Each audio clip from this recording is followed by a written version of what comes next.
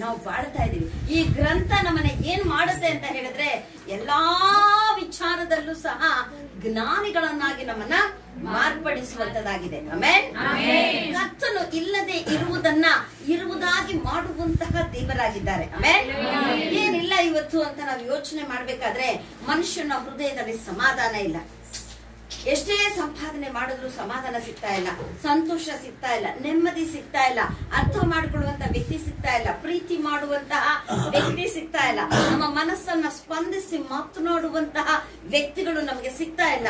ಹಾಗಿದ್ದಲ್ಲಿ ಪ್ರಪಂಚ ಏನಾಗಿದೆ ಅಂದ್ರೆ ಮೋಸ ಆಗ್ಬಿಟ್ಟಿದೆ. ಪ್ರಪಂಚ ಮೋಸ ಆಗ್ಬಿಟ್ಟಿದೆ, ಅನ್ಯಾಯ ಆಗ್ಬಿಟ್ಟಿದೆ.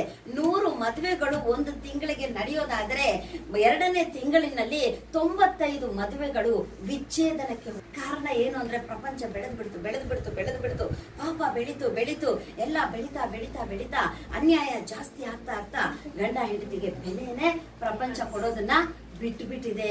ಹಾಗಿದ್ದಲ್ಲಿ ಪ್ರಪಂಚ ಒಂದು ಕಡೆ ಪಾಪದಲ್ಲಿ ಹೆಚ್ಚಾಗಿ ಬೆಳೀತಾ ಇರ್ಬೇಕಾದ್ರೆ ಮತ್ತೊಂದು ಕಡೆ ಕರ್ತನ ಕೃಪೆ ಹೆಚ್ಚಾಗಿ ಬೆಳೀತಾ ತನ್ನ ಮಕ್ಕಳು ಯಾರು, ತನ್ನ ಗೋಧಿ ಕಾಳುಗಳು ಯಾರು ಅಂತ ಕರ್ತನು ಹುಡುಕಿ ಹಣಜಿಯನ್ನ ಬಿಟ್ಟು ಗೋಧಿ ಕಾಳನ್ನ ಆಶೀರ್ವದಿಸುವಂತ ಸಲುವಾಗಿ ಕೆಟ್ಟ ಮೀನುಗಳನ್ನ ಬಿಟ್ಟು ಒಳ್ಳೆ ಮೀನುಗಳನ್ನ ತನ್ನ ಪುಟ್ಟಿಯಲ್ಲಿ ಹಾಕಿಕೊಳ್ಳುವಂತಹ ಒಂದು ಉದ್ದೇಶದಿಂದ ಕರ್ತನು ತನ್ನ ಮಕ್ಕಳ ಒಳಗಡೆ ಸಾಸಿವೆ ಕಾಳಷ್ಟು ನಂಬಿಕೆಯನ್ನ ಹಾಕೊಂಡು ಬರ್ತಾ ಇದ್ದಾರೆ. Hallelujah, hallelujah, hallelujah.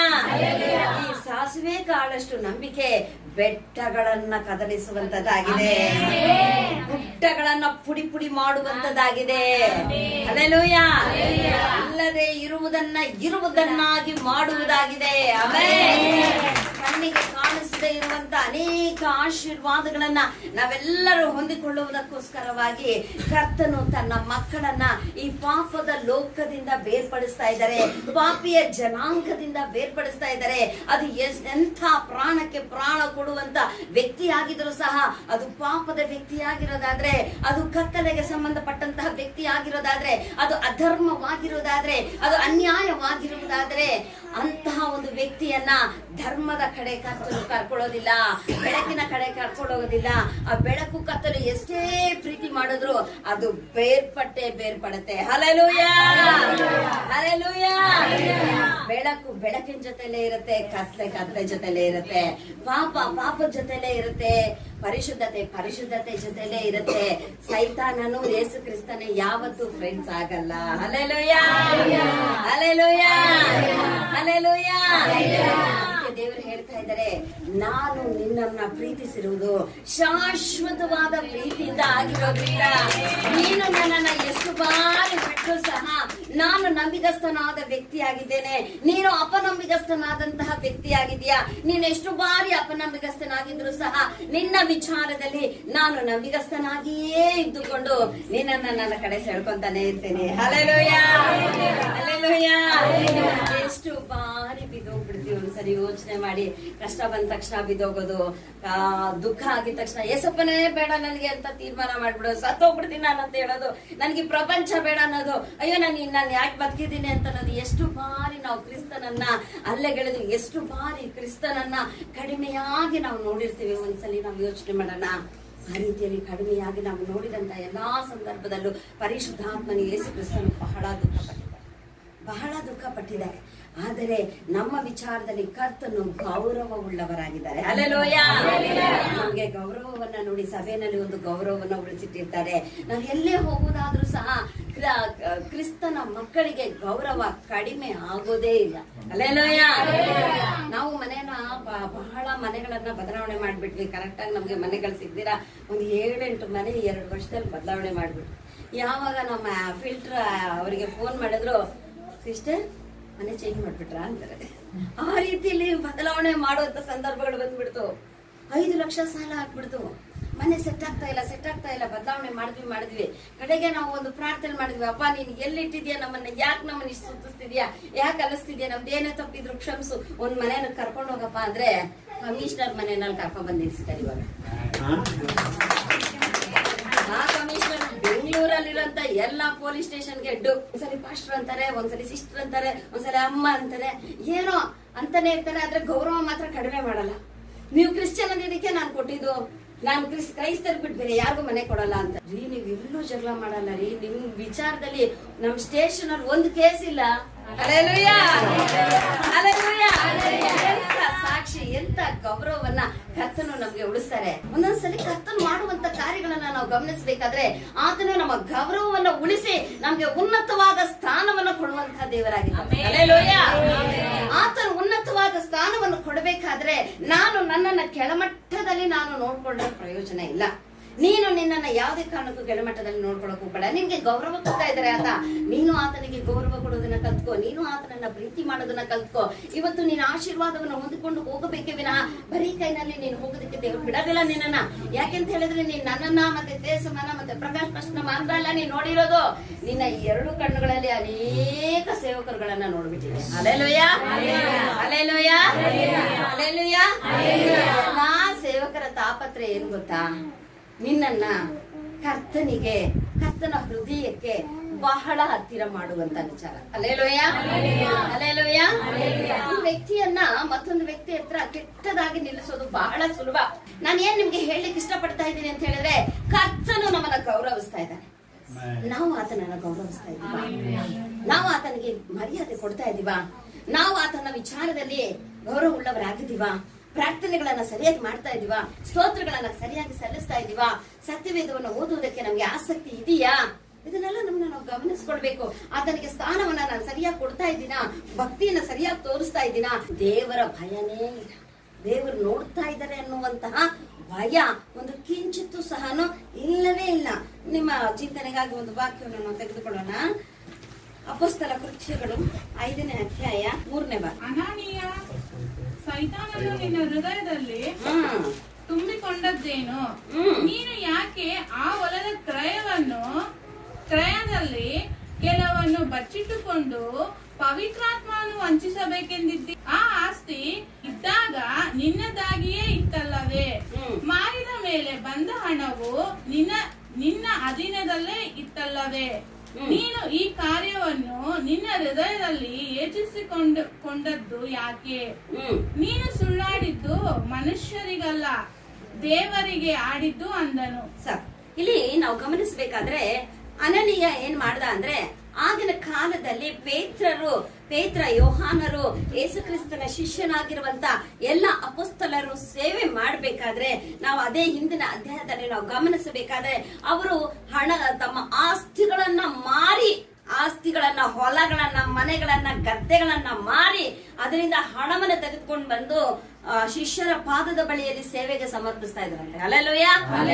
ಆತರ ಸಮರ್ಪಿಸ್ತಾ ಇದ್ದನ್ನೆಲ್ಲ ನೋಡಿ ಯಾವುದೇ ಒಂದು ಶಿಷ್ಯರು ಹೋಗಿ ನೀನು ಹೊಲಾನ ಮಾರಿ ನನ್ ಸೇವೆ ಕೊಡು ಅಂತ ಕೇಳಿಲ್ಲ. ಆದರೆ ದೇವರು ಅವರ ಹೃದಯದಲ್ಲಿ ಮಾತನಾಡಿದಕ್ಕೆ ಅವರ ಕಾರ್ಯಗಳನ್ನ ಮಾಡ್ಕೊಂಡು ಬಂದ್ರು. ಇಲ್ಲಿ ಅನನೀಯ ಅಂತ ಒಂದು ವ್ಯಕ್ತಿ ಬಂದ್ರು. ಅನನೀಯ ಮತ್ತೆ ಸಫೈರಳು ಗಂಡ ಹೆಂಡತಿ. ಇವ್ರೇನ್ ಮಾಡಿದ್ರು ಅಂತ ಹೇಳಿದ್ರೆ ಹೊಲವನ್ನ ಮಾರಿದ್ರಂತ. ಹೊಲವನ್ನ ಒಂದು 100 ರೂಪಾಯಿಗೆ ಮಾರಿರ್ತಾರೆ ಅಂತ ನಾವು ಸುಮ್ನೆ ಲೆಕ್ಕ ಹಾಕೊಳ್ಳೋಣ. ಯಾಕೆ ನಾವು 100 ರೂಪಾಯಿಗೆ ಮಾರಿರೋದು? 100 ರೂಪಾಯಿ ಎತ್ಕೊಂಡೋಗಿ ನಾವೇ ಪೇತ್ರನ್ ಕೊಡ್ಬೇಕು? ನಾವ್ ಅದನ್ನ 30 ರೂಪಾಯಿಗೆ ಮಾರಿದ್ವಿ ಅಂತ ಹೇಳೋಣ. ಆವಾಗ ಒಂದು 20 ರೂಪಾಯಿ ಕೊಡ್ಬೋದು, ನಾವ್ ಅದ್ರಲ್ಲೂ ಒಂದು 10 ರೂಪಾಯಿ. ಅರೆ, ನಿಮ್ಗೆ ಒಂದು ಪ್ರಶ್ನೆ ಕೇಳ್ತಿದ್ದಾನೆ ಪೇತ್ರ. ಮಾರಿದಾಗ ಅದು ನಿಂದೆ ತಾನೆ, ನೀನ್ ತಗೊಬಂದ್ ಕೊಡ್ಬೇಕು ಅಂತ ಏನಾದ್ರೂ ಅಲ್ಲಿ ಕಂಪಲ್ಸರಿ ಇತ್ತ? ಅಪ್ಪ ನಾನ್ ಕೊಡಲ್ಲ ಅಂದ್ರೂ ನಡೀತಾ ಇತ್ತು, ಇಲ್ಲ ನಾನು ಹಣ ಕೊಡೋದಕ್ಕೆ ನನಗೆ ಇಷ್ಟ ಇಲ್ಲ ಅಂದ್ರೂ ನಡೀತಿತ್ತು. ನೀನ್ ಮಾಡ್ದಿರಾ ಅದೇ ಹೊಲದಲ್ಲಿ ನೀನು ಉತ್ನೆ ಬಿತ್ತನೆ ಮಾಡ್ಕೊಂಡಿದ್ರು ಸಹ ಚೆನ್ನಾಗಿತ್ತು. ನೀನ್ ಯಾರನ್ನ ವಂಚಿಸ್ತಾ ಇದೀಯ? ಇಲ್ಲಿ ಪರಿಶುದ್ಧಾತ್ಮನನ್ನ ವಂಚಿಸ್ತಾ ಇದ್ದೀಯಾ? ಯಾವಾಗ್ಲೂ ಒಂದು ನೆನಪಿನಲ್ಲಿ ಇಟ್ಕೊಳ್ರಿ, ಸೇವಕರ ಮಧ್ಯದಲ್ಲಿ ನೀವು ನಿಂತುಕೊಳ್ಳುವಾಗ ಅವರು ಎಂಥ ಸೇವಕರೇ ಆಗಿದ್ರು ಸಹ, ಇವತ್ತು ಆಯ್ಕೆ ಆಗಿರ್ಲಿ, 10 ವರ್ಷದಿಂದ ಆಯ್ಕೆ ಆಗಿರ್ಲಿ, 2 ವರ್ಷದಿಂದ ಆಯ್ಕೆ ಆಗಿರ್ಲಿ, ಒಟ್ನಲ್ಲಿ ಆಯ್ಕೆ ಆದ್ರೆ ಅವ್ರು ಸೇವಕರು ಆದ್ರು. ಹಲ್ಲೆಲೂಯಾ. ಯೆರೆಮೀಯದಲ್ಲಿ ದೇವರ ವಾಕ್ಯ ಹೇಳಿದ್ರೆ, ನನಗೆ ಒಪ್ಪುವ ಪಾಲಕನನ್ನ ನಿನಗೆ ನೇಮಿಸುವೆನು. I have selected the pastor for you ಅಂತ ದೇವರು ಪರಲೋಕದಿಂದ ಡಿಸೈಡ್ ಮಾಡಿ ಒಂದು ಪಾಸ್ಟರ್ನ ನೇಮಿಸ್ತಾರೆ. ನೇಮಿಸುವಾಗ ಆ ಸೇವಕರ ಮಧ್ಯದಲ್ಲಿ ನೀವು ನಿಂತುಕೊಂಡು ಸುಳ್ಳು ಹೇಳುವಾಗ ಪರಿಶುದ್ಧಾತ್ಮ ಇಲ್ಲಿ ಹೇಳ್ತಾ ಇರುವಂತ ವಾಕ್ಯ ಏನು ಗೊತ್ತಾ? ಪೇತ್ರನ ಮುಖಾಂತರ ಪೇತ್ರ ಹೇಳ್ತಿದ್ದಾನೆ, ಅನನೀಯ, ಸೈತಾನನು ನಿನ್ನ ಹೃದಯದ ಒಳಗಡೆ ಯಾಕೆ ಬಂದ? ನೋಡಿ ಇಲ್ಲಿ ವಾಕ್ಯ 3ನೇ ವಾಕ್ಯದಲ್ಲಿ, ನಿನ್ನ ಹೃದಯದಲ್ಲಿ ಸೈತಾನನು ತುಂಬಿಕೊಂಡದ್ದು ಏನೋ? ಯಾಕೆ ತುಂಬಿಕೊಂಡ? ಅದಕ್ಕೆ ನೀನು ಸುಳ್ಳು ಹೇಳ್ತಾ. ನೀನು ಯಾವಾಗ ಸುಳ್ಳು ಹೇಳಿದೆಯೋ, ಒಂದು ಸೇವಕರ ಹತ್ರ ನಿಂತ್ಕೊಂಡು ನೀನು ಯಾವಾಗ ಸುಳ್ಳು ಹೇಳ್ದೋ ಅದು ಅವಾಗ್ಲೇ ನಿನ್ ಒಳಗಡೆ ದೆವ್ವ ತೂರ್ಕೊಂಡಿದೆ ಅಂತ. ಸೈತಾನ್ ತೂರ್ಕೊಂಡ್ರೇನೆ ನಿನಗೆ ಸುಳ್ಳು ಹೇಳೋದಕ್ಕೆ ಧೈರ್ಯ ಬರುತ್ತೆ. ಯಾಕಂದ್ರೆ ಇಲ್ಲದೆ ಇರೋದನ್ನ ಇದೆ ಅಂತ ಹೇಳ್ಬೇಕಲ್ಲ, ಅದು ಸುಳ್ಳು. ಇಲ್ಲ ನಿನ್ನ ಹತ್ರ ಇಲ್ಲ, ಇದೆ ಅಂತ ಹೇಳ್ತೀಯ, ಇದೆ ಇಲ್ಲ ಅಂತ ಹೇಳ್ತೀಯ. ಯಾರಾದ್ರೂ ಬಂದ್ 1000 ರೂಪಾಯಿ ಕೊಡು ಅಂದ್ರೆ ನಾವ್ ಇದೆ ಅಂತ ಹೇಳ್ತೀವ? ಅಯ್ಯೋ ಇಲ್ಲ ಅಂತೀವಿ. ನಮ್ಮ ಹತ್ರ ಇರುತ್ತಾ ಇರಲ್ವಾ? ನನ್ನ ಹತ್ರ ಇದೆ, ಆದ್ರೆ ನೀನು ಕೊಡೋದಕ್ಕೆ ನನಗ್ ಮನಸ್ಸಿಲ್ಲ ಅಂತ ಯಾರು ಕರೆಕ್ಟ್ ಆಗಿ ಹೇಳಲ್ಲ. ಕರೆಕ್ಟಾ? ಆಗ ಯಾವಾಗ ಮನುಷ್ಯ ಸುಳ್ಳು ಹೇಳ್ತಾನೆ ಅವನೊಳಗಡೆ ದೆವ್ವ. ಇವತ್ತಿನವರೆಗೂ ಸಹ ಮನುಷ್ಯ ಸುಳ್ಳಿನ ಆತ್ಮನಿಂದ ಬೇರ್ಪಟ್ಟು ಹೊಂದ್ಕೊಳ್ಳೋದಿಕ್ಕೆ ಆಗ್ತಾನೆ. ಫೋನ್ ಬಂದ್ಮೇಲಂತೂ ಈ ಸುಳ್ಳಿಗೆ ತುಂಬಾ ಶಕ್ತಿ ಬಂದ್ಬಿಟ್ಟಿದೆ. ಫೋನ್ ಮಾಡ್ತಾರೆ. ಅವತ್ ನಮ್ಮನೆಗೆ ನಮ್ ವಿಶ್ವಾಸಿ ಒಬ್ರು ಬಂದಿದ್ರು. ಫೋನ್ ಬರ್ತಾ ಇತ್ತು, ನಾನು ಚಪಾತಿ ಲಟ್ಟಿಸ್ತಾ ಇದ್ದೆ. ನಾನು ಹೇಳಿದ್ರೆ ಅಮ್ಮ ಬಿಸಿ ಇದಾರೆ ಅಂತ ಹೇಳಿ 5 ನಿಮಿಷ ಆದ್ಮೇಲೆ ನಾನು ಮಾಡ್ತೀನಿ. ಅವ್ನು ಫೋನ್ ಎತ್ಕೊಂಡ್ಬಿಟ್ಟು ಅಮ್ಮ ಪ್ರೇಯರ್ ಅಲ್ಲಿ ಇದಾರೆ ಅಂತ. ಫೋನ್ ಇಟ್ಮೇಲೆ ನಾನು ಕೇಳಿದೆ, ನಾನು ಪ್ರೇಯರ್ ಮಾಡ್ತಾ ಇದ್ದೆ. ಇಲ್ಲ ಅಮ್ಮ, ಆದ್ರೆ ಹೇಳು ಅಮ್ಮ ಚಪಾತಿ ಮಾಡ್ತಿದ್ದಾರೆ, ಆಮೇಲೆ ಫೋನ್ ಮಾಡ್ತಾರೆ ಅಂತ ಹೇಳು. ನಮ್ಗೆ ಸುಳ್ಳು ಅನ್ನೋದು ಏನಾಗಿದೆ ಅಂದ್ರೆ ಬಹಳ ಸರಾಗವಾಗಿ ಈ ಫೋನ್ ಬಂದ್ಮೇಲೆ ಸುಳ್ಳಿಗೆ ಶಕ್ತಿ ಜಾಸ್ತಿ ಬಂದ್ಬಿಟ್ಟಿದೆ. ಅದಕ್ಕೆ ವ್ಯಾಲ್ಯೂ ಜಾಸ್ತಿ ಆಗ್ಬಿಟ್ಟಿದೆ. ಸುಳ್ಳಿಗೆ ವ್ಯಾಲ್ಯೂ ಜಾಸ್ತಿ ಆಗ್ಬಿಟ್ಟಿದೆ. ಫೋನ್ ಮಾಡಿದ್ರೆ ಎಲ್ಲಿದ್ಯಾ ಅಂತ ಕೇಳಿದ್ರೆ ಇವಾಗ ಹೊರಟೆ ಅಮ್ಮ ಅಂತಾರೆ. ನೋಡಿದ್ರೆ ಇನ್ನೂ ಹೊರಟೆ ಇರಲ್ಲ, ರೆಡಿನೇ ಆಗಿರಲ್ಲ, ಏನೂ ಆಗಿರಲ್ಲ. ಆಮೇಲೆ ರಸ್ತೆಯಲ್ಲಿ ಇರ್ತಾರೆ. ಚಿಕ್ಕಬಳ್ಳಾಪುರದಲ್ಲಿದ್ರೆ ದೊಡ್ಡಬಳ್ಳಾಪುರದಲ್ಲಿದ್ದೀನಿ ಅಂತ ಹೇಳ್ತಾರೆ. ದೊಡ್ಡಬಳ್ಳಾಪುರದಲ್ಲಿದ್ರೆ ಬೆಂಗಳೂರಲ್ಲಿದ್ದೀನಿ ಅಂತಾರೆ. ನಮ್ಮನೆಗೆ ಕೆಲವೊಬ್ರು ವಿಶ್ವಾಸಿಗಳು ಬರ್ತಾರೆ. ವಿಶ್ವಾಸಿಗಳು ಬರ್ತಾರೆ. ನಮ್ಮದನ್ನೇ ಫೋನ್ ಅಟೆಂಡ್ ಮಾಡ್ತಾರೆ. ಫೋನ್ ಅಟೆಂಡ್ ಮಾಡ್ಬಿಟ್ಟು ಅವ್ರ ಹೆಂಡತಿ ಹತ್ರ, ಇಲ್ಲ ಕಣೆ ಇವತ್ತು ಆಫೀಸಲ್ಲಿ ಬಿಸಿ, ಬರಕ್ ಆಗಲ್ಲ, ಆಶ್ರಮ ಮನೇಲಿ ಇದ್ರಿ ಅಂತ ಹೇಳ್ಬೋದಲ್ಲ? ಹೇಳ್ಬೋದು ತಾನೆ? ಯಾಕೆ ಸುಳ್ಳು? ಭಯನೇ ಇಲ್ಲ. ನಾನು ಸತ್ಯವಾಗ್ಲೂ ಹೇಳ್ತೀನಿ, ನನ್ನ ದೇವರು ಸತ್ಯ ದೇವರಾಗಿದ್ದಾನೆ. ಸುಳ್ಳು ಸೈತಾನನಿಗೆ ಹೆಸರು ಸುಳ್ಳುಗಾರ. ಅವನ ಹೆಸರೇನು? ಯಾರೆಲ್ಲ ಸುಳ್ಳು ಹೇಳ್ತಾರೋ ಸೈತಾನನನ್ನ ಅವ್ರ ಹೃದಯದೊಳಗಡೆ ತುರಿಸ್ಕೊಂಡೇನೆ ಸುಳ್ಳು ಹೇಳು. ಒಂದು ಸೇವೆಗೆ ಹೋಗಿದ್ವಿ. ಅಲ್ಲಿ ಒಂದು ಹಸ್ಬೆಂಡ್ ಅಂಡ್ ವೈಫ್, ಅವ್ರ ಮಕ್ಳಿಗೆ ನಾನು ಹೇಳಿದ್ದೆ, ಅಮ್ಮಗೆ ನೀನ್ ಸಹಾಯ ಮಾಡ್ಬೇಕು, ನೀನ್ ಪಾತ್ರೆ ಉಜ್ಬೇಕು. ಹೆಣ್ಮಗುಗೆ ಹೇಳಿದೆ ನೀನ್ ಪಾತ್ರೆ ಉಜ್ಬೇಕು, ಗಂಡ್ ಮಗುಗೆ ಹೇಳಿದೆ ನೀನು ಅಮ್ಮಗೆ ಸಾರಿಸ್ಕೊಡ್ಬೇಕು, ಅವ್ರು ತುಂಬಾ ಕಷ್ಟ ಪಡ್ತಿದ್ದಾರೆ, ಅವ್ರು ವೀಕ್ ಅಲ್ಲಿದ್ದಾರೆ ಅಂತ ನಾ ಹೇಳಿದೆ. ಆಯ್ತು ಅಮ್ಮ ನಾ ಮಾಡ್ತೀವಿ ಅಂತ ಅಂದ್ರು. ನೆಕ್ಸ್ಟ್ ಟೈಮ್ ನಾವು ಹೋದಾಗ ನಾವು ಕೇಳಿದ್ವಿ, ಮಾಡಿದ್ರಾ ಅಂತ ಕೇಳಿದ್ವಿ. ಇವರಿಬ್ರು ಸೈಲೆಂಟ್ ಆಗಿದ್ದಾರೆ. ಅವ್ರ ಅಮ್ಮ ಮಾಡ್ತಾ ಇದಾರೆ ನನಗೆ ಗೊತ್ತಾಯ್ತು ಮಾಡ್ತಿಲ್ಲ. ಸತ್ಯ ಹೇಳಿದ್ರೆ ಒಂದ್ಸಲಿ ಹೇಳ್ತಾರೆ, ಸುಳ್ಳು ಹೇಳಿದ್ರೆ ಮಾಡ್ತಾ ಇದ್ದಾರೆ ನಂಗೆ ಗೊತ್ತಾಗ್ಬಿಡ್ತೀವಿ ಸುಳ್ಳು ಹೇಳ್ತಿದ್ದಾರೆ ಅಂತ. ನಾನು ಅಮ್ಮ ಸೈಲೆಂಟ್ ಆಗಿ ಬಂದ್ಬಿಟ್ವಿ ವಾಪಸ್ಸು. ಮಾರನೇ ದಿನ ಫೋನ್ ಮಾಡಿ ಹೇಳ್ತಿದ್ದಾರೆ, ಅಮ್ಮ ಬಾಯೆಲ್ಲ ಉಣ್ಣ. ಹಲ್ಲೆಲೂಯಾ. ನೀನು ಯಾವಾಗ ಸೇವಕನ ಮಧ್ಯದಲ್ಲಿ ಸುಳ್ಳು ಹೇಳ್ತೀಯೋ ಒಂದು ಕಾಯಿಲೆ ನಿನಗ್ ತಪ್ಪಿದ್ದೇ ಇಲ್ಲ. ಪರೀಕ್ಷೆ ಬೇಕಾದ್ರೆ ಮಾಡಿ ನೋಡ್ಕೊಂಡು ಧೈರ್ಯವಾಗಿ ನನ್ ಮುಂದೆ ಒಂದ್ ಸುಳ್ಳು ಹೇಳ್ಬಿಟ್ಟು ಅವ್ರು ಇವತ್ತು ಪರಿಶುದ್ಧಾತ್ಮ ನಮ್ಮ ಜೊತೆಲಿದ್ದಾರೆ. ಆಮೆನ್. ಪರಿಶುದ್ಧಾತ್ಮ ನಮ್ಮ ಜೊತೆಯಲ್ಲಿ ಇರ್ಬೇಕಾದ್ರೆ ನೀವು ಸುಳ್ಳು ಹೇಳುವಾಗ ಆಪಾದಕನು ನಿನ್ನ ಹೃದಯದೊಳಗಡೆ ಸೇರ್ಕೊಂಡು ನಿನ್ನನ್ನು ಸುಳ್ಳಾಡಿಸ್ತಾನೆ. ಸುಳ್ಳಿಂದ ಏನೂ ಸಿಕ್ಕೋದಿಲ್ಲ. ಸುಳ್ಳಿನ ಅಧಿಪತಿಗೆ ಸಂತೋಷ ಮಾತ್ರ ತುಂಬಾ ಸಿಕ್ಕತ್ತೆ. ನಾವು ಸುಳ್ಳಿನ ಅಧಿಪತಿಯನ್ನ ಸಂತೋಷ ಪಡಿಸೋದಕ್ಕೋಸ್ಕರವಾಗಿ ಆಯ್ಕೆ ಆದಂತ ಜನಾಂಗಗಳೆಲ್ಲ ಸತ್ಯಕ್ಕೋಸ್ಕರವಾಗಿ, ಸತ್ಯವನ್ನ ಸ್ಥಾಪಿಸುವ ಸಲುವಾಗಿ, ಸತ್ಯ ರಾಜ್ಯಕ್ಕೆ ಸೇರುವಂತ ಸಲುವಾಗಿ ನಾವು ಆಯ್ಕೆ ಆಗಿದ್ದೀವಿ. ಹಲ್ಲೆಲೂಯಾ. ಪಿಲಾತ ಕೇಳ್ದ ಯೇಸಪ್ಪನ ಹತ್ರ, ಏನಪ್ಪ ಸತ್ಯ ಅಂದ್ರೆ ಅಂತ. ಆನ್ಸರ್ ಕೊಟ್ರ ದೇವ್ರ? ಕೊಟ್ರ? ಕೆಲವೊಬ್ಬರಿಗೆ ಸತ್ಯದ ಬಗ್ಗೆ ಅರಿವಿಲ್ಲ, ಅವರಿಗೆ ಆನ್ಸರು ಕೊಡಲ್ಲ. ಇವತ್ತು ನಿಮ್ಗೆ ಸತ್ಯದ ಬಗ್ಗೆ ಅರಿವಿದೆ. ಸತ್ಯದ ಆತ್ಮನ ಎಲ್ಲಿದ್ದಾನೋ ಅಲ್ಲಿ ಏನಿದೆ? ಹಲ್ಲೆಲೂಯಾ. ಸತ್ಯದ ಆತ್ಮನ ಎಲ್ಲಿದ್ದಾನೋ ಅಲ್ಲಿ ಬಿಡುಗಡೆ ನಿಶ್ಚಯ. ಇವತ್ತು ನಿನಗೆ ಬಿಡುಗಡೆ ಇದೆ. ಇವತ್ತು ಸತ್ಯದ ಆತ್ಮ ನಿಮ್ಮ ಮಧ್ಯದಲ್ಲಿ ಬಂದಿದ್ದಾರೆ. ಸತ್ಯದ ಆತ್ಮ ಮಾತಾಡ್ತಾ ಇದ್ದಾನೆ. ಸತ್ಯವನ್ನ ಅಂಗೀಕಾರ ಮಾಡುವಂತ ಪ್ರತಿಯೊಂದು ವ್ಯಕ್ತಿಯ ಜೀವಿತದಲ್ಲಿ ಕರ್ತನು ಅದ್ಭುತ ಕಾರ್ಯಗಳನ್ನ, ಸೂಚಕ ಕಾರ್ಯಗಳನ್ನ, ಮಹತ್ತಾದ ಕಾರ್ಯಗಳನ್ನ ಮಾಡುವಂತಹ ದೇವರಾಗಿದ್ದಾರೆ. ಆಮೆನ್. ನಾವು ಅನೇಕ ವಿಧವಾದಂತಹ ಸಂಕಟಗಳಲ್ಲಿ, ಇಕ್ಕಟ್ಟುಗಳಲ್ಲಿ, ಹಿಂಸೆಗಳಲ್ಲಿ, ಚಿಂತೆಗಳಲ್ಲಿ, ದುಃಖದಲ್ಲಿ, ನೋವಿನಲ್ಲಿ, ಕಣ್ಣೀರಿನಲ್ಲಿ ಮುಮ್ಕೊಂಡ್ಬಿಟ್ಟಿದೆ. ನನ್ನ ಕರ್ತನಿಗೆ ಅದು ಇಷ್ಟ ಅಲ್ಲ. ನನ್ನ ಕರ್ತನಿಗೆ ಏನಿಷ್ಟ ಗೊತ್ತಾ? ಯಾವಾಗ್ಲೂ ನೀವು ಸಂತೋಷವಾಗಿರೋ, ಸಂತೋಷ ಪಡ್ರಿ.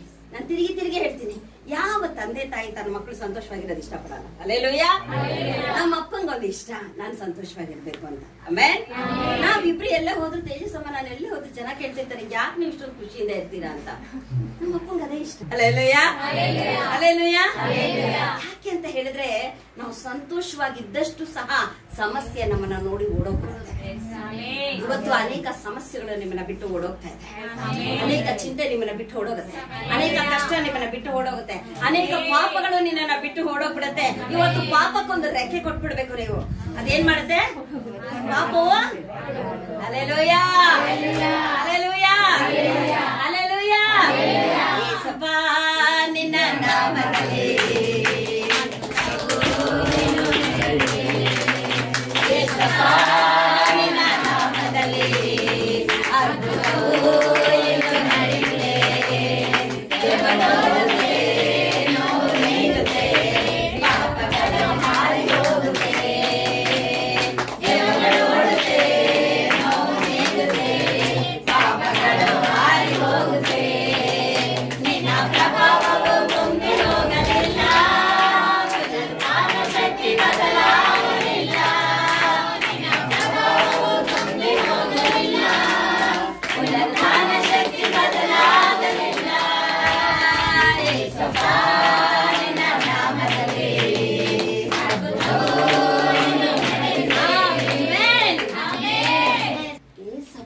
ನಾಮದಲ್ಲಿ ಇಲ್ಲಿ ಕೂಡಿ ಬಂದಿರುವ ಪ್ರತಿಯೊಬ್ಬರ ಜೀವನದಲ್ಲೂ ಒಂದು ಅದ್ಭುತ ಇವತ್ತು ನಡೆಯುತ್ತೆ.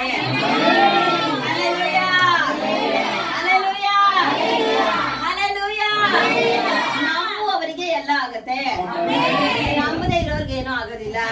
ಇವತ್ತು ನಾನು ಸತ್ಯವನ್ನೇ ಆಡ್ತಾ ಇದ್ದೀನಿ ಅಂತ ಅರ್ಥ ಮಾಡ್ಕೊಳ್ತಾ ಇರುವಂತ ಪ್ರತಿಯೊಂದು ವ್ಯಕ್ತಿಯ ಜೀವಿತದಲ್ಲಿ ಕರ್ತನ ಸತ್ಯದ ಆತ್ಮನಾಗಿರುವಂತ ಅದ್ಭುತವನ್ನ ಮಾಡೇ ಮಾಡ್ತಾರೆ ಮಾಡ್ತಾರೆ ಮಾಡ್ತಾರೆ. ಅದ್ಭುತ ಬೇಕ್ರಿ ನಮ್ಗೆ. ಏಸಪ್ಪ ಹತ್ರ ಹೋಗೋರೆಲ್ಲ ಕೇಳ್ತಾ ಇದ್ರು, ನಾನು ಒಂದು ಅದ್ಭುತ ನೋಡ್ಬೇಕು, ಅದ್ಭುತ ದೇವ್ರಿಗೆ ಹೋಗಿ ಬಂದ್ಬಿಡ್ತೀನಿ, ಎಂತ ಚೆನ್ನಾಗ ಅದ್ಭುತ ನೋಡ್ಬೇಕು ಅಂತ ಆಸೆ ಪಡ್ತಾರೆ. ಇವ್ರಿಗೆ ನಾನು ಯಾವ ಅದ್ಭುತನೂ ತೋರ್ಸೋದಿಲ್ಲ. ಅಲ್ಲೇಲೂಯ. ಜನಕ್ಕೆ ಆಸೆ, ಏಸಪ್ಪ ಮಾಡೋದು ಹೆಂಗ್ ಅದ್ಭುತ ಮಾಡ್ತಾರೆ, ಹಿಂಗ್ ಅದ್ಭುತ ಮಾಡ್ತಾರೆ ನೋಡ್ಬೇಕಲ್ಲ. ಒಂದ್ಸಲಿ ಮಹಾಯಾಜಕ ಅನ್ಕೊಂಡಂತೆ, ಏಸಪ್ಪ ಅದ್ಭುತ ಮಾಡೋದು ನೋಡ್ಬೇಕು ನಾನು ಅಂತ ತೀರ್ಪು ಮಾಡೋದು ಕೂಡ ಅವನು ನಿನ್ನ ಒಂದು ಸೂಚಕ ಕಾರ್ಯ ನೋಡ್ಬೇಕು ಅಂತ ನಾನು ಇಷ್ಟಪಡ್ತಾ ಇದ್ದೀನಲ್ಲ. ನಮ್ಗೆಲ್ಲ ತೋರಿಸ್ಲಿಲ್ಲ, ದೇವ್ರು ನಮಗ್ ತೋರಿಸ್ತಾರೆ. ಅವ್ರಿಗೆ ಬರೀ ಅದ್ಭುತ ಬೇಕಿತ್ತು, ನಮ್ಗೆಲ್ಲರಿಗೂ ಏಸಪ್ಪನೂ ಬೇಕು. ಅದ್ಭುತ ಮಾಡ್ತಾರೋ ಮಾಡೋಲ್ಲ, ನನಗೆ ಏಸಪ್ಪ ಬೇಕೇ ಬೇಕು. ಏಸಪ್ಪ ನನಗೆ ಬೇಕು ಅನ್ನುವಂತ ಆಸೆ ನಮ್ಮ ಒಳಗಡೆ ಇರುವುದರಿಂದ, ನಾವು ಯೇಸುಕ್ರಿಸ್ತನ ಮಕ್ಕಳಾಗಿರೋದ್ರಿಂದ, ಯೇಸುಕ್ರಿಸ್ತನ ರಾಜ್ಯಕ್ಕೆ ನಾವು ಸೇರ್ಬೇಕೆನ್ನುವಂತ ಆಸೆ ನಮ್ಮ ಒಳಗಡೆ ಅತಿಯಾಗಿ ಕಾರ್ಯ ನಡೆಸ್ತಾ ಇರೋದ್ರಿಂದ ಕರ್ತನು ನಮ್ಮ ಜೀವಿತದಲ್ಲಿ ಬೇಡ ಬೇಡ ಸಾಕು ಸಾಕು ಅಂದ್ರು ಇನ್ ಸ್ವಲ್ಪ ತಗೋ ಇನ್ ಸ್ವಲ್ಪ ತಗೋ ಇನ್ ಸ್ವಲ್ಪ ತಗೋ ಅಂತ ಅದ್ಭುತ ಮಾಡ್ತಾರೆ.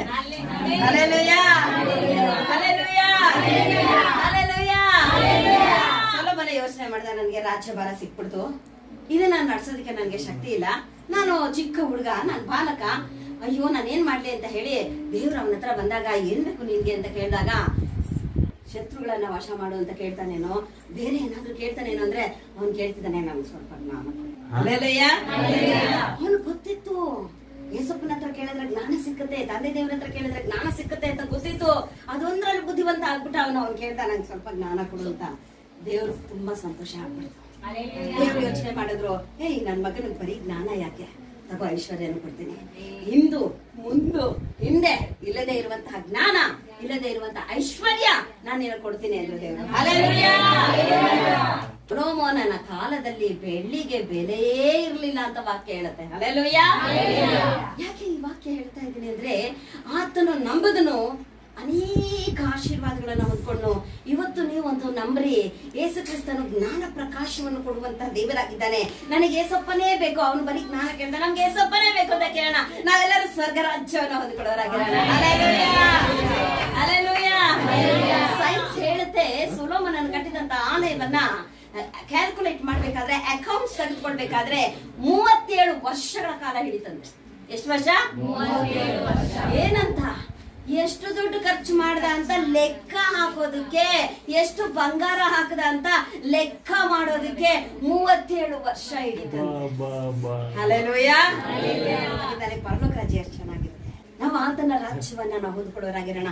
ಈ ಪ್ರಪಂಚದಲ್ಲಿ ಏನು ಹೊಂದ್ಕೊಳ್ತೀವೋ, ಏನ್ ಹೊಂದ್ಕೊಳ್ಳಲ್ವೋ, ಏನ್ ನಷ್ಟ ಆಗುತ್ತೋ, ಏನ್ ಹೋಗುತ್ತೋ, ಏನ್ ಕಳ್ಕೊಂತೀವೋ ಪರವಾಗಿಲ್ಲ, ಚಿಂತೆ ಇಲ್ಲ. ಏಸಪ್ಪನ ಕಳ್ಕೋಬಾರ್ದು, ಪರಲೋಕ ರಾಜ್ಯನ ಕಳ್ಕೋಬಾರ್ದು. Amen, amen, amen. ನಾವು ಸತ್ರೆ ಖಂಡಿತ ಸ್ವರ್ಗಕ್ಕೆ ಇಲ್ಲ, ಸಾಯ್ಬಾರ್ದು. ನಾನ್ ರೆಡಿ ಇಲ್ಲ. ಒಂದ್ ಪಾಶ ಫೋನ್ ಮಾಡಿದ್ರು ನನಗೆ, ಸಿಸ್ಟರ್ ಹೇಳಿ ಪಾಶ ನಾನು ಸತ್ತೋಗ್ಬೇಕನ್ಬಿಡಿ, ಬೇರೆ ಸತ್ತೋಗ್ಬೇಕಷ್ಟೇ. ಯಾಕೆ ನೀ ಸತ್ತೋಗ್ಬಿಟ್ರೆ ನಿಮ್ ಏರಿಯಾದಲ್ಲಿರುವಂತ ಎಲ್ಲಾ ಜನಗಳ ಹತ್ರ ನಾನ್ ನನ್ ಸೇವೆ ಮಾಡ್ತೀನಿ, ಪರಲೋಕ ರಾಜ್ಯದಲ್ಲಿ ನಿನ್ಗಿರೋ ಕಿರೀಟನ ನಾನ್ ಕಿತ್ಕೊಳ್ತೀನಿ, ಸತ್ತೋಗ್ಬಿಡ್ತೀನಿ. ಹಲ್ಲೆಲೂಯಾ. ಕರೆಕ್ಟ್ ಸತ್ತೋದ್ರೆ ಪರಲೋಕಕ್ಕೆ ಹೋಗ್ಬೇಕು, ಇಲ್ಲಾಂದ್ರೆ ಸಾಯ್ಲೇಬಾರ್ದು. ಮೂಢನಂಬಿಕೆ ರಾರಾಜಿಸ್ತಾ ಇದೆ ಪ್ರಪಂಚದಲ್ಲಿ. ಮೂಢನಂಬಿಕೆ ಅನ್ನೋದು ರಾರಾಜಿಸ್ತಾ ಇದೆ. ಆಪಾದಕನ ಕೈಯಲ್ಲಿ ನಾನು ಇದೀನಿ ಅಂತ ಸಹ ಅರಿವಿಲ್ಲದಿರಾ ಮನುಷ್ಯ ಏನ್ ಮಾಡ್ತಿದ್ದ, ನಾನೇ ಸಪ್ಪನ್ ಮಗ, ನಾನೇ ಸಪ್ಪನ್ ಮಗ, ನಾನೇ ಸಪ್ಪನ್ ಮಗ ಅನ್ಕೊಂತಾನೆ.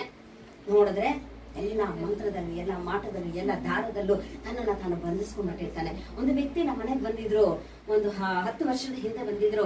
ಆ ವ್ಯಕ್ತಿ ಏನು ಅಂದ್ರೆ ಬಹಳ ಇದೇನೋ ಬಂದು ಕೂತ್ಕೊಂಡಿದ್ದ ತಕ್ಷಣ ನನಗೆ ದೇವ್ರ ಆತ್ಮ ಮಾತಾಡ್ತಾ ಇದ್ದಾನೆ, ಇವನ ಹೃದಯದಲ್ಲಿ ಎದೆ ನೋವಿದೆ ಅಂತ ನನ್ನ ಹತ್ರ ದೇವ್ರು ಮಾತಾಡ್ತಾ ಇದ್ರು. ನಾನು ಮನುಷ್ಯನ ಕೇಳಿದೆ, ನೀನ್ ಯೇಸು ಕ್ರಿಸ್ತನ ನಂಬ್ತೆ ಅಂದ್ರೆ, ಇಲ್ಲಮ್ಮ ನಾನು ಯಾವತ್ತೂ ಚರ್ಚ್ಗೂ ಹೋಗಿಲ್ಲ, ನನಗೆ ಯೇಸು ಕ್ರಿಸ್ತನ ಬಗ್ಗೆ ಗೊತ್ತೂ ಇಲ್ಲ ಅಂತ ಅಂದ್ರು. ಸರಿ ನಿನ್ಗೆ ಎದೆ ನೋವಿದೆಯಲ್ಲ ಅಂತಂದೆ. ಅಷ್ಟೇ ನೀರ್ ಕುಡಿತಾರೆ, ಸಡನ್ ಆಗಿ ಸ್ಟಾಪ್ ಮಾಡ್ಬಿಟ್ರು. ಹೌದು ನನ್ಗೆ ಎದೆ ನೋವು, ನಿಮ್ಗೆ ಹೆಂಗ್ ಗೊತ್ತಾಯ್ತು ಅಂತ ಕೇಳ್ತಿದ್ದಾರೆ. ನಿಮ್ಗೆ ಎದೆ ನೋವು ಯಾಕೆ ಗೊತ್ತಾ? ಎದೆ ನೋವು ಯಾಕೆ ಗೊತ್ತಾ? ನೀನ್ ಕರ್ಕೊಂಡು ಒಂದು ದಾರ ಹಾಕೊಡಿ, ಈಗ ನೀನ್ ಗೊತ್ತಾ ಅಂದೆ. ಹೌದು ಅಂದ. ತೆಗಿಯೋದನ್ನ ಇದರಿಂದಾನೇ ನಿಂಗೆ ನೋವು, ನಿಮ್ಗೆ ಹೆಂಗ್ ಗೊತ್ತು ಅಂದ. ನನ್ಗೆ ಹೆಂಗ್ ಗೊತ್ತು ಅಂತ ಅನ್ನೋದಕ್ಕೆ ನಾನು ಒಂದು ಉದಾಹರಣೆ ಕೊಡ್ತೀನಿ ನೋಡು. ನೀನ್ ಇದು 4 ದಾರ್ಲಿಂದಾನೇ ನಿನ್ಗೆ ಎದೆ ನೋವು ಅಂದ್ರೆ ಕರೆಕ್ಟ್ ಅಂತಿದ್ದಾನೆ. Hallelujah, hallelujah. ಅದನ್ನ ತೆಗೆದ್ಬಿಡು, ನಿನ್ಗೆ ಇವತ್ತು ಎದೆ ನೋವು ಹೋಗ್ಬಿಡುತ್ತೆ ಅಂದೆ. ಆಯ್ತು ತೆಗ್ರಿ ನೋಡೋಣ ಅಂತ. ಅದನ್ನ ತೆಗೆದಾದ್ಮೇಲೆ ನಾವು ಪ್ರಾರ್ಥನೆ ಮಾಡಿದ್ಮೇಲೆ ಎದೆ ನೋವಿಲ್ಲ, ಅವನು ಫ್ರೀ ಆಗೋದ. Hallelujah, hallelujah, hallelujah. ಸುಮ್ಮನೆ ದಾರಗಳ ಮೇಲೆ ಅಲ್ಲರಿ ನಮ್ಗೆ ನಂಬಿಕೆ. ಯೇಸು ಕ್ರಿಸ್ತನ ಮೇಲೆ ನಮ್ಮ ನಂಬಿಕೆ ಆಗಿದೆ. ಅಸತ್ಯದ ಮೇಲೆ ನಾವು ನಂಬಿಕೆ ಇಟ್ಟಿಲ್ಲ, ಸತ್ಯದ ಮೇಲೆ ನಾವು ನಂಬಿಕೆ ಇಟ್ಟಿದ್ದೀವಿ. ಸತ್ಯವು ತಿಳಿದುಕೊಳ್ಳುವುದಾದ್ರೆ ಸತ್ಯ ನಮ್ಮನ್ನ ಬಿಡುಗಡೆ ಮಾಡುತ್ತೆ. ಅದು ಒಂದು ಸತ್ಯ ಅವನು ಗೊತ್ತಾಯ್ತು, ಈ ದಾರದಿಂದ ನನಗೆ ಪ್ರಯೋಜನ ಇಲ್ಲ ಅಂತ ಅವನು ಅರ್ಥ ಮಾಡ್ಕೊಂಡು ಅವನಿಗೆ ಬಿಡುಗಡೆ ಆಯ್ತು. ಹಲ್ಲೆಲೂಯಾ. ಸತ್ಯವನ್ನ ತಿಳ್ಕೊಳ್ಳೋದ ನಿಮ್ಗೆ ಬಿಡುಗಡೆ ಆಗುತ್ತೆ. ನಿಮ್ಮನ್ನ ನೀವೇ ಕಟ್ಟಾಕೊಳ್ಳೋದಕ್ಕೆ ಹೋಗ್ಬೇಡ್ರಿ. ನಿಮ್ಮನ್ನ ನೀವೇ ಗೊತ್ತಿಲ್ಲದ ಮೂಢ ನಂಬಿಕೆಯಲ್ಲಿ ನಿಮ್ಮನ್ನ ನೀವು ಸಿಕ್ಕಾಕೊಳ್ಳೋದಕ್ಕೆ ಹೋಗ್ಬೇಡ್ರಿ. ಸಿಕ್ಕಾಕೊಂಡ್ರೆ ಅದು ಸುಮ್ಮನೆ ಸಾಯಿಸ್ಬಿಡುತ್ತೆ. ವರ್ಷಾನ್ಗಟ್ಲೆ ನೋವನ್ನ ನಿಮ್ಮಲ್ಲಿ ಕೂರಿಸ್ಬಿಡುತ್ತೆ. ಅದು ಕಾಂಪ್ರಮೈಸ್ ಅಲ್ಲಿ ಬಂದ್ಬಿಡುತ್ತೆ. ಪರವಾಗಿಲ್ಲ, ಈ ನೋವನ್ನ ಇಟ್ಕೋ, ಪರವಾಗಿ. ಕೆಲವೊಬ್ರು ಏನ್ ಮಾಡ್ತಾರೆ ಅಂತ ಹೇಳಿದ್ರೆ, ಈ ಕಾಂಪ್ರಮೈಸೇಷನ್ ಅಲ್ಲಿ ಆ ನೋವುಗಳನ್ನ ಹಾಗೆ ಇಟ್ಕೊಂಡಿರ್ತಾರೆ. ಒಂದು ವ್ಯಕ್ತಿ ಬಂದಿದ್ರು, ಏನನ್ನ ಜ್ಞಾಪಿಸ್ತಾ ಇದ್ದಾರೆ. ಆ ಸಾಕ್ಷಿಗಳನ್ನ ನಾನು ನಿಮ್ಗೆ ಹೇಳೋದಕ್ಕೆ ನಾನು ಇಷ್ಟಪಡ್ತೀನಿ. ಕಾಂತಿ ಅಂತ ಒಂದು ಸಹೋದರ ಬಂದಿದ್ರು.